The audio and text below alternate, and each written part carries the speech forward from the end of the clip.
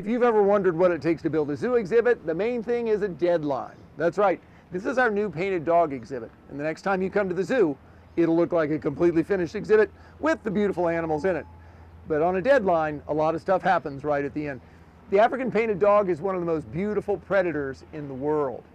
They also are the most colorful of all wild dog species.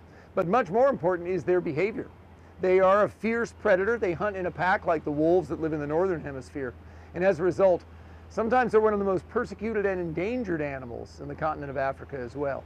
You'll love their behavior, you'll love how they look, you love even how their calls sound. So when you come to the zoo this summer, make sure you come down to Africa. It's our biggest exhibit ever, and the new star are the African painted dogs.